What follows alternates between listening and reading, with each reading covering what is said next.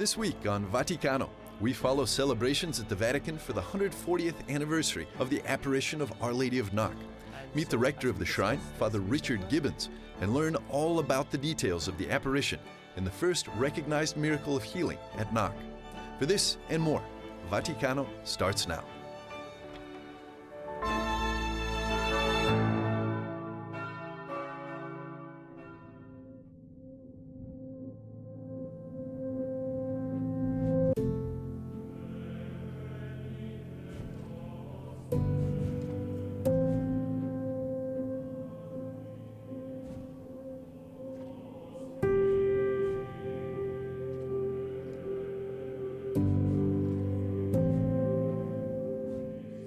Pope Francis inaugurated the first Sunday of the Word of God with Mass in St. Peter's Basilica in Rome.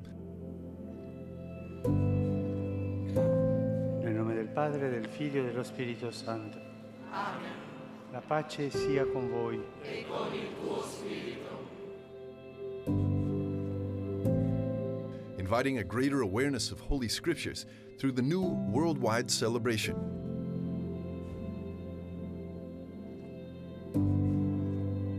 Until now, there was no feast dedicated specifically to the Bible, and the Holy Father established that from now on, in every church of the world, the Word of God will be celebrated on the third Sunday of Ordinary Time.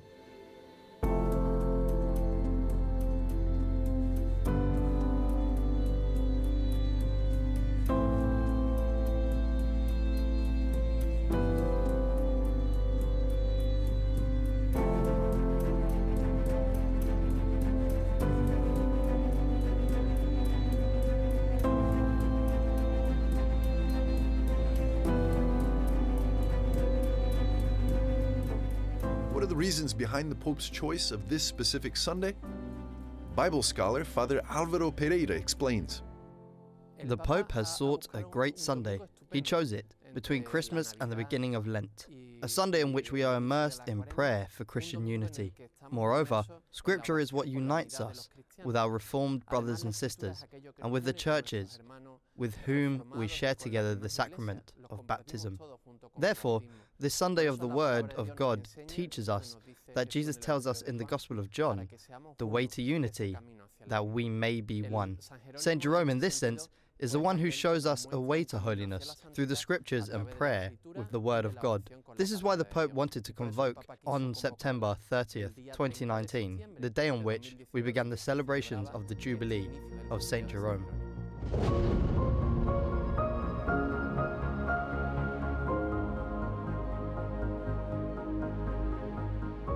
The Sunday of the Word of God was established with a papal decree titled, "He Opened Their Eyes," marking the 1600th anniversary of the death of the most important Bible scholar and father of the Church, Saint Jerome. Saint Jerome claimed that ignorance of the Scriptures is ignorance of Christ. Using this argument, Pope Francis in his homily reminded that the Word of God is crucial for our faith, and it's for everyone and not just for chosen ones. Cari fratelli e sorelle. Dear brothers and sisters, let us make room in our lives for the Word of God. Each day, let us read a verse or two of the Bible. Let us begin with the Gospel.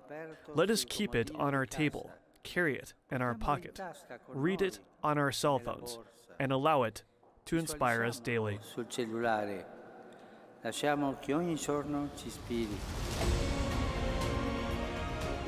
To fulfill his invitation to read the Holy Scriptures on a daily basis, the Holy Father made a symbolic gesture, giving away copies of the Bible to 40 people of different backgrounds and ages.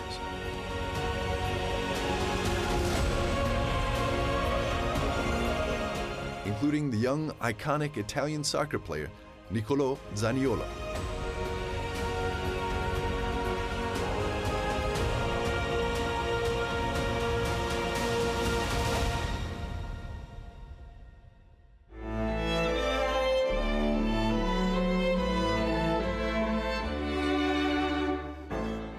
In a few moments, we'll be back with more on Vaticano.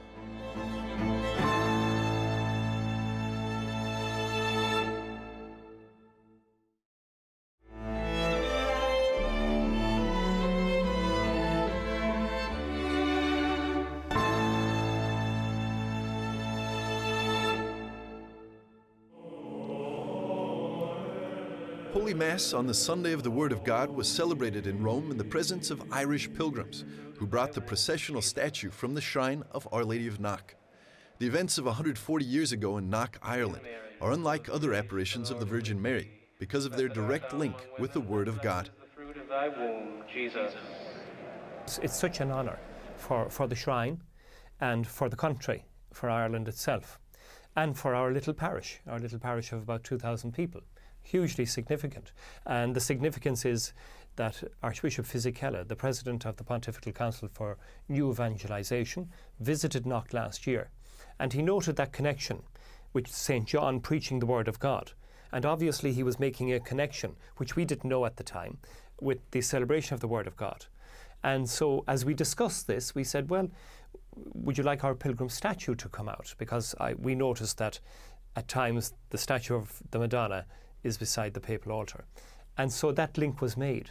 And so the link there is important for us, that the Word of God is important in the apparition, that it's linked in with the promotion of the Word of God on Sunday, and it has a local and a universal message.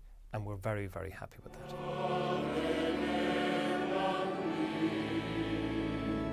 Presence of Our Lady of Knock's pilgrim statue at the Word of God Sunday, the Vatican wanted to relaunch the message of the apparition that is both Eucharistic and evangelical. But what exactly happened in 1879 in a tiny and remote village in Ireland that the Pope wanted to link forever with the Word of God Sunday?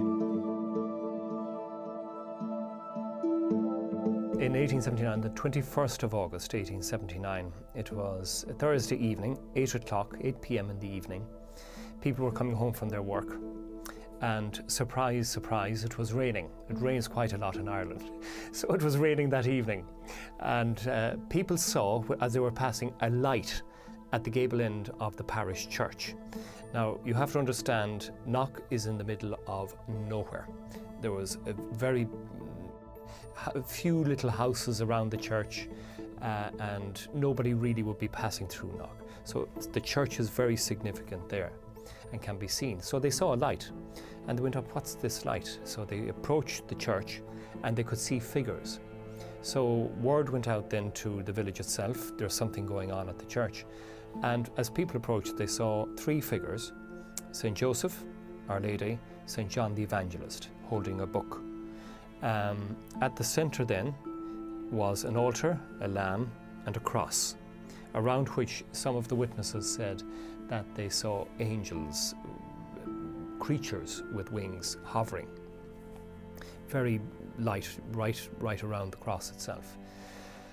So people came and they observed it. The apparition lasted 2 hours.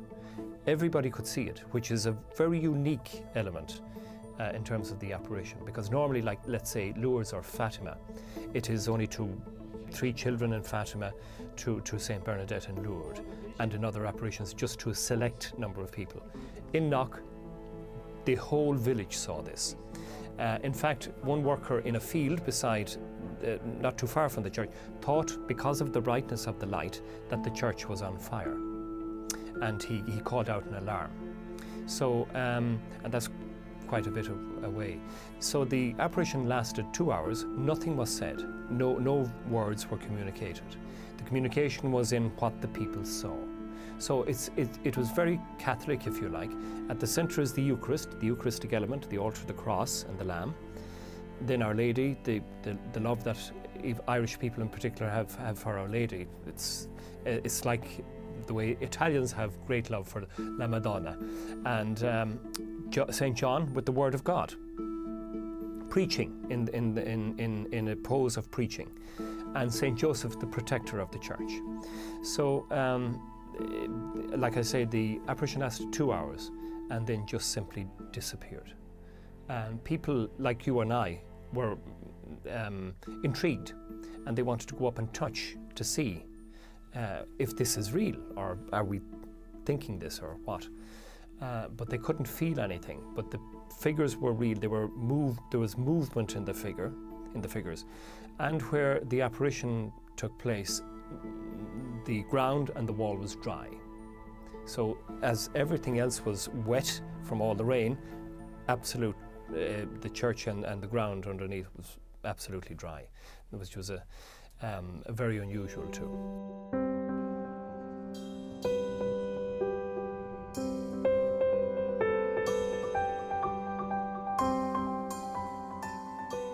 News of the apparition at Knock spread quickly, and the place began to attract large crowds. In 1954, during the Marian year, Pope Pius XII blessed the banner of the Knock Shrine at the Vatican. The number of pilgrims that year exceeded 1 million. In 1979, St. Pope John Paul II visited Knock for the 100-year anniversary of the apparition and granted the then brand new Church of Our Lady of Ireland the status of basilica. In 1993, Mother Teresa visited the shrine. In 2018, Pope Francis came to the shrine as part of the World Meeting of Families. But what's the secret of the shrine that attracts so many pilgrims? There are three messages. It is a place of hope, a place of peace, and a place of reconciliation. That's what Knock offers to people. And that comes from the apparition. On our confessional, confessions, as you know, possibly here in Italy, in parishes, they're non-existent practically, except at Easter and at Christmas. But in Knock, people come to confession all the time. I call that our engine room. That's where the miracles happen and the dynamic happens, in the confessional. So it has a reconciliation message. It has people that come to Knock wouldn't even think about going to confession, but they see others going, or maybe going to Mass, or maybe just saying a prayer. And they come in and they say, oh, might be a long time since I went to Mass or to confession. And they go. And it gives them such peace and hope and joy that they in turn then speak that to other people. And that is the message: hope, peace and reconciliation. Many people receive graces and miracles here. The first recognized official miracle was recognized last September.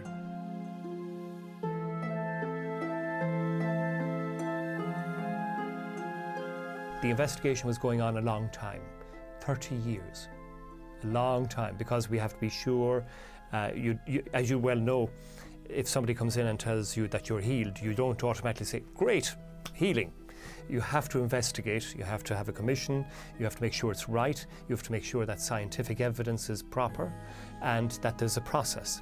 Now, it did take a long time, but the lady who was cured, Marion Carroll, very simply, she arrived in Knock 30 years ago with a condition. She couldn't move. And then when the Eucharistic blessing, the bishop went around the basilica with the Eucharistic blessing, and she looked at Our Lady and offered the pain to Our Lady and saying, if there's a possibility. And as soon as the Eucharistic blessing finished, she just could feel something going through her body. Nothing happened dramatically in the church, in the basilica. Then she was brought to another area and she felt she could get up. And people were frightened.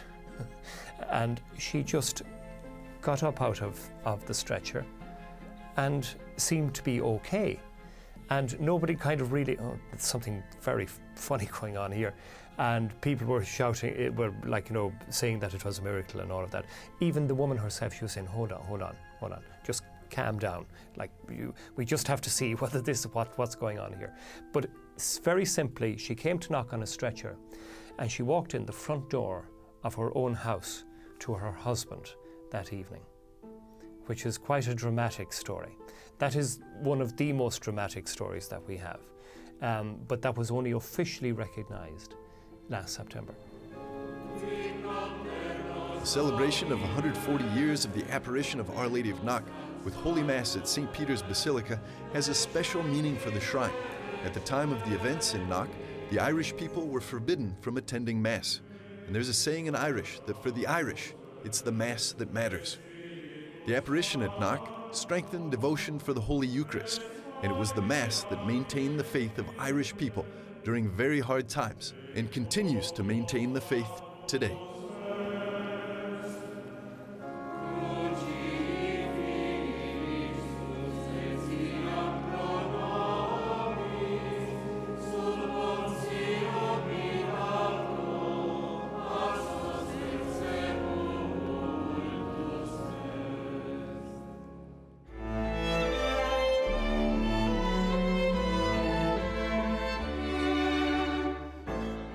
We'll be back after a short break with more on Vaticano.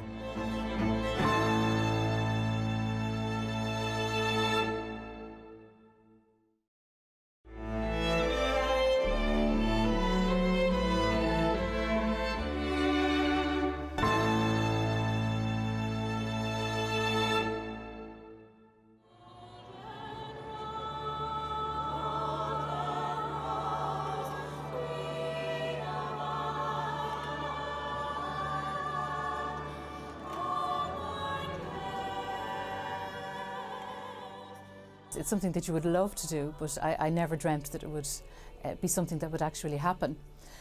Career-wise, it's a wonderful opportunity because it's the centre of the faith, for the Catholic faith, for the world. So it's amazing to be able to sing there, and especially with Pope Francis celebrating the Mass also, which is wonderful. On a personal level, then, faith. I'm very interested to see a papal liturgy in St. Peter's. I've never been at one of those before. The Pope visited Knock in Ireland, which was wonderful, but I've never seen it in St. Peter's, so I'm really looking forward to see that as well. And I think I'm hoping it will be a wonderfully spiritual experience as well. We are gathered here before you, and our hearts are just as... Una Nolan is the leader of the Schola Cantorum Basilica Choir from the Knock Shrine. For the first time, she performed the iconic hymn of Our Lady of Knock in front of the Holy Father when he visited the shrine during the World Meeting of Families in 2018. I think music in the liturgy can be very important when you connect it with the words, when it's connected with the text from Scripture and Holy Scriptures. I think it can bring it to another level. And I think sometimes when something is sung, it gives it a little bit more depth and solemnity maybe to the spoken word, and I think sometimes maybe it captures people's imagination also, and if the music is particularly beautiful, I think it can kind of transport you to another level.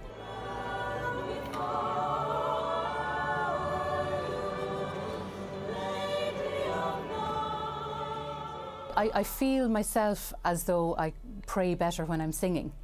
I feel like I've made that connection myself, that that's almost how I pray the best. You know, I think it's probably because I've done it like that for so long. I do love the connection of music with Scripture, and I feel it can be very prayerful. And I think if you kind of connect in your heart with it also, it can be very meaningful for the people listening also.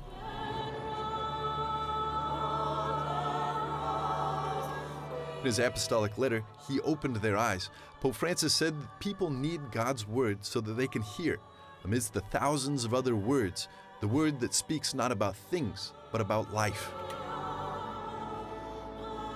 And what could be a more effective way of transmitting the word of God than through a beautiful liturgy and music?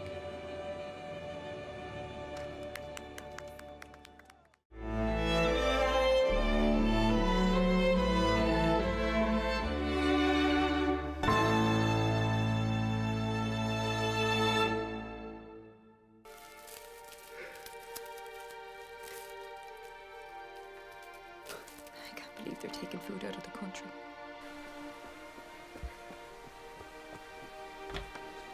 Our Holy Mother has appeared at the chapel. Quickly, come to you see.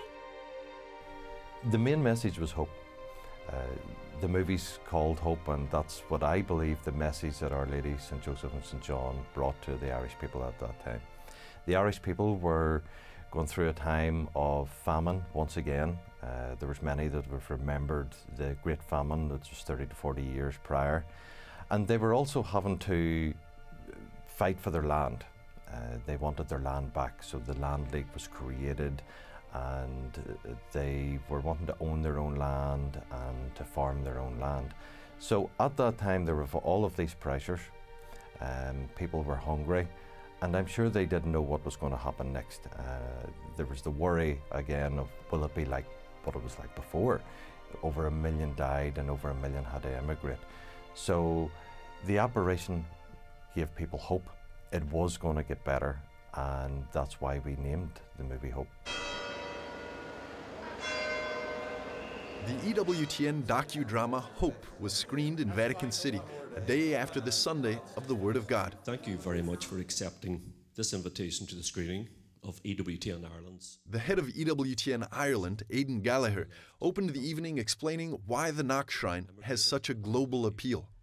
It was a great experience to get your movie shown in the Vatican. Yes, this was the second time that happened, so it was wonderful to have the Knock people there, to have Father Richard Gibbons there, the rector of Knock Shrine. It was stressful because this was the first time that they were going to see my movie and how I told the actual Knock story. So I was hoping that they all would enjoy it and that it would meet their expectations. But to get your movie played in the Vatican, it's a great honour. Well, I'm absolutely delighted with it, obviously. The amount of work and the comprehensive nature of the film is extraordinary. The directorship of Campbell Miller and what he has done in such a short length of time just shows not only the context of the apparition in Ireland in terms of the great famine of 1847, but also what Knock means to people today. I would like to congratulate Campbell Miller and all those who gave their hearts to make such a beautiful movie. Mother Mary, especially in my heart, because we also do have Mother Mary in Medjugorje, and I'm really glad that I get to know more about Mother Mary of Knock. Congratulate you guys, just go on. Well, I'm on my cell phone and I'm making a reservation to fly to Ireland. It was the most riveting story. I don't know Knock, but I will, because just to listen to the storytellers, obviously Father at the Shrine, the people who've been cured, the riveting stories, but added to the beautiful photography, the wonderful story of the people of the potato famine, and every reason to get to know Ireland, to get a little closer to the faith, I think, through Mary. A beautiful, beautiful story, and I can't wait to go to Knock.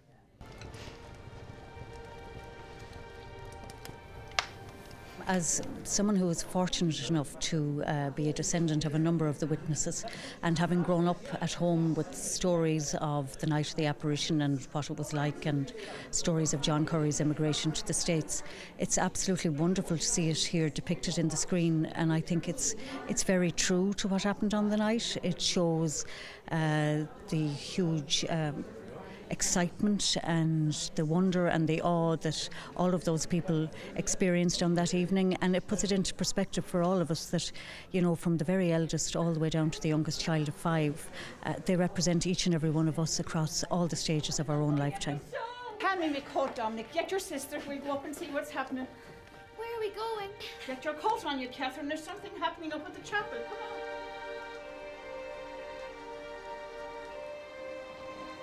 Oh my goodness. The difficult thing with making a production like that is it was 140 years ago, so you're having to make everything look like it was back then.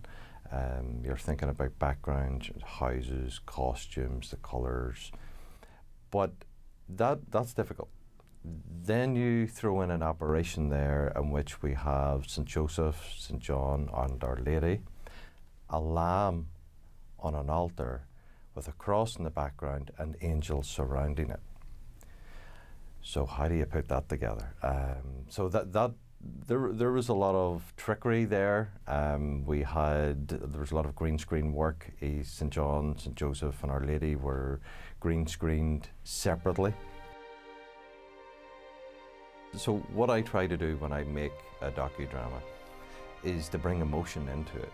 And most of the time when docudramas or documentaries are created that have reenactments, they have different people in the reenactments, so you're not emotionally attached to anyone or any family. What I like to do is to bring people on a journey with that family, because they were going through all of these aspects. And of course it is a fake family, but people still become emotionally attached to them. They want to see them doing well, and then of course going through the famine, going into a famine ship and going off to America, they see the whole journey that this family went through, and they really understand what it was like for the Irish people at that time. The movie is coming out on March the 18th on the US, and then the rest of the world it'll be put out after that. Now in the UK and Ireland it will be gone out later, it'll be gone out in August. But we will hope to actually have a cinema viewing in May, June time before that for hopefully over 90 cinemas throughout the UK and Ireland. Days later, during the general audience, Campbell Miller, together with the EWTN Ireland team, handed a personal copy of the movie to Pope Francis.